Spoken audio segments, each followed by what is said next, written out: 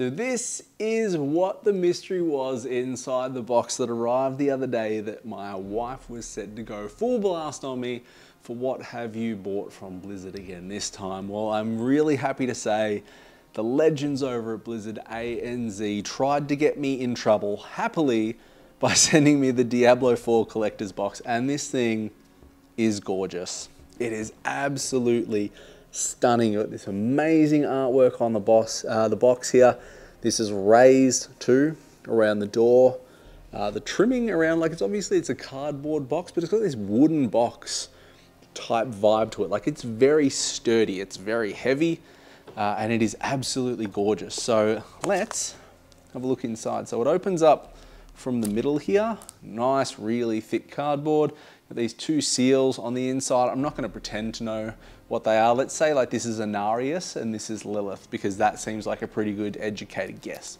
We've got these prints on the inside here. So Diablo 4 written down the bottom. This is like the Legions of Hell kind of deal, the Hell armies.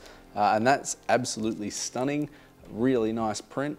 And then a Lilith and Inarius one here. Again, D4 written down the bottom. If you had like a study space or a creation cave where you stream from or just played games in, these would look absolutely sick hung up on the wall. So that is absolutely gorgeous. And then we got two sides. We've got to pick our own adventure. So we'll start here. We've got the art of Diablo 4 collector's edition here. So this book, Lilith, on the front kind of shimmers and changes colors depending on which way it's faced. We've got a message from Lorath, like on the inside here, a quote, and then everything that's ran down on the book here. So all the classes, Barbarian, Rogue, Sorcerer, Druid, and Necromancer, goes through Lilith and Inarius, and then all the zones throughout Sanctuary as well, and then all the minions of evil. So really quick flick through this. It is just gorgeous. I've just hit Inarius and Lilith there, so concept art for what that looked like for the Daughter of Hatred, write-ups around that Sorcerer, Necromancer, some concept art, some final art for how the classes end up looking. It's a really nice book. So then, this pulls out. We'll pop that over there. Oh, we have a pin. Now I've seen this on the loading screen. I don't know what it is. I'm gonna say it's got something to do with the hurrah drum, because that just seems to be a pretty common thing. So I finished the campaign. I don't know what the pin is though, but it's a nice looking pin and people like pins. So there's the pin. This pops up here as well. Yeah, you do. There, come on, there we go.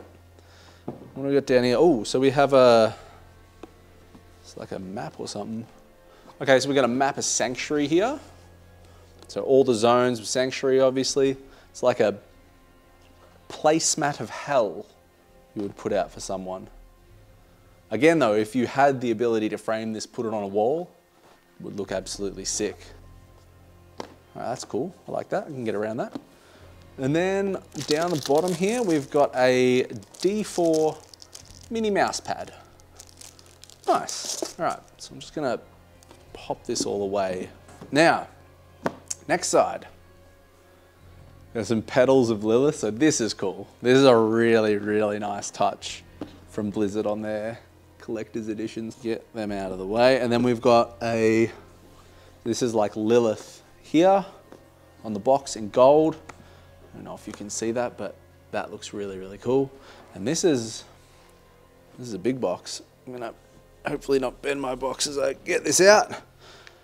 So really nice box. We've got Lilith on the front there, Diablo in gold up the top, and then the crests on each side. So I'm just going to move this out of the way for a moment. This is going to be the candle. Batteries included, big props to Blizzard there. I'm just gonna take this out.